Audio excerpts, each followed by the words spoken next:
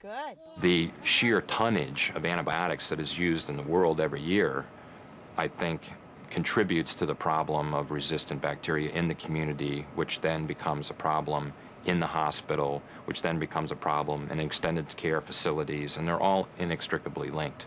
During the 1950s, animals started getting antibiotics too. The drugs not only cured disease, but for reasons still not understood, they promoted growth. Today, half of all antibiotics used in the United States are used in animal feed. This little piggy will be fed penicillin and tetracycline before it goes to market. Even if you're a vegetarian, you get a dose. Antibiotics are also sprayed on fruits and vegetables.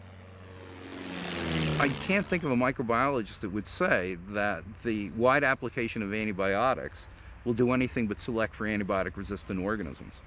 And so that's a consequence. So if there are economic reasons for doing it, that may be what the public wants, but they also have to pay the consequences, which will be that those antibiotics may not be useful in the treatment of diseases at some time in the fairly near future. The lab has reported back to us on the second sample.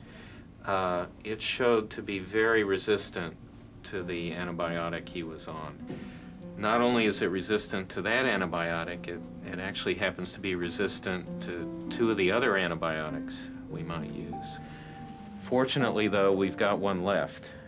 It's an antibiotic called vancomycin. You ready for this? Vancomycin is considered the antibiotic of last resort. It is very potent, it's expensive, and it can be toxic. Elijah has to be given this medicine intravenously, and he will need to keep the IV in for 5 weeks, even after he goes home. A drastic change from pneumococcal infections of the past, when a teaspoon of pink medicine twice a day did the trick. There is a feeling, a deep concern about the availability of antibiotics to treat some of the resistant organisms. For some of these major problems, there really is right now only one antibiotic that works. So there's a fear that if the resistance would develop to that particular antibiotic, then we would have a major problem on our hands. Staphylococcus aureus is the #1 cause of hospital infections. In recent years, the increasing number of resistant strains has caused alarm. Among the Staph aureus strains in hospitals, many of them are resistant to everything except vancomycin. And so if vancomycin resistance moved into these strains, we could have untreatable strains of a very common resistant organism. That's a fear. Our hospital wards in the 1990s would look like the hospital wards in the 1930s, which was the pre-antibiotic era. There we had people dying of diseases such as typhoid and tuberculosis and diphtheria and pneumonia, and we really didn't have much to give them in the way of therapy. The sun shines in Colorado almost every day in the year. It has happened. A patient in a Tokyo hospital developed a vancomycin-resistant staph infection.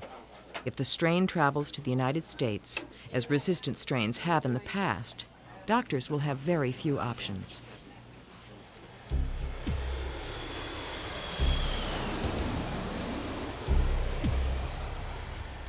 One of the factors that has led to a global increase in resistance among bacteria is the fact that we have very mobile populations of people. You have international travel where you can literally take a resistant organism and transport it from one continent to the other in less than a day. So it's a major problem around the world. Some resistant strains of disease are untreatable and potentially deadly.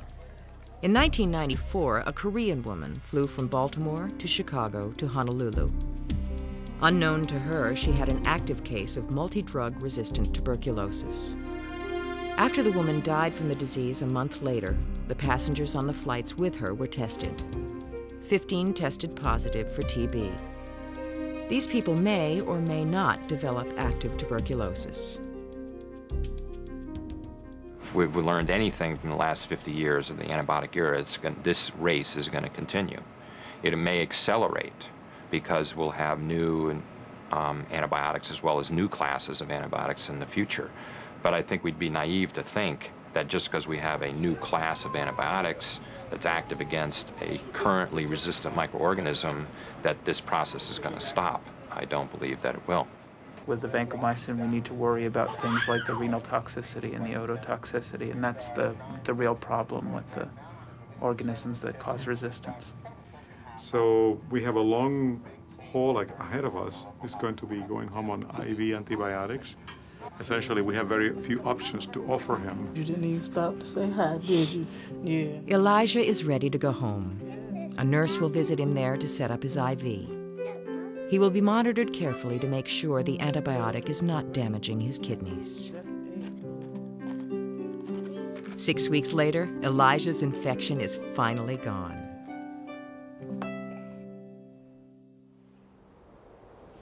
This part of South Dakota and the city of Lead is mining territory. People from all over the Black Hills have worked for the Homestake Mining Company, the longest continuously running gold mine in the world. It's a one-company town. Without Homestake, there would be no Lead. A lot of the miners are like third and fourth generation. Their grandparents worked in the mine, and then their parents. And so it's like a big family.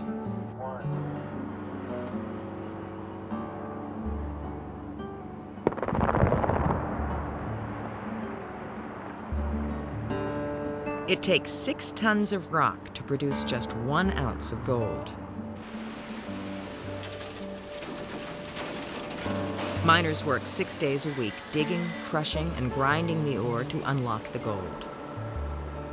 If you grind it fine enough, you're going to release the gold. It's not in the grain boundaries or anything like that. It's actually free gold.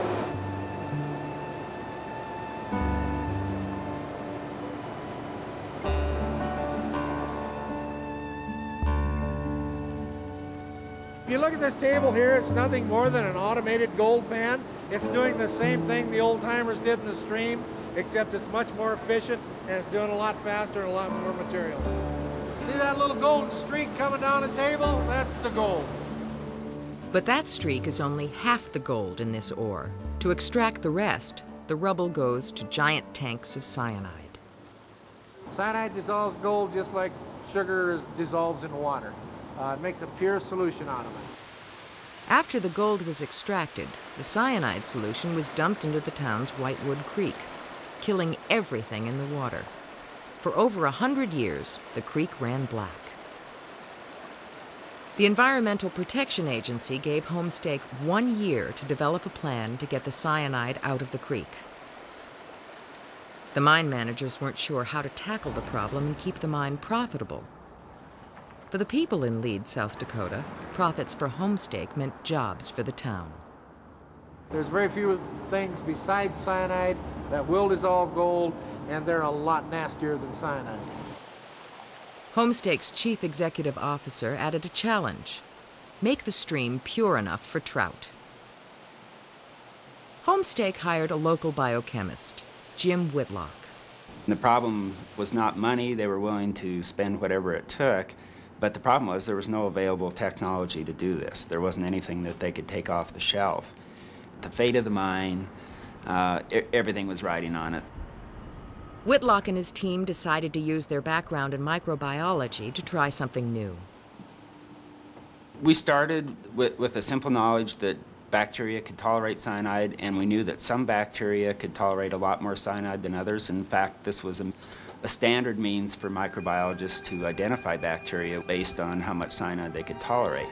And so we looked into that in depth, and what we found out is that they actually broke the cyanide molecule into 2 parts, and so that they could actually use it as a food source. Had a lot of apprehension for a long time. We had to convince our board of directors that this new process, this all-new way of doing things would work. And we had to ask them for $10 million.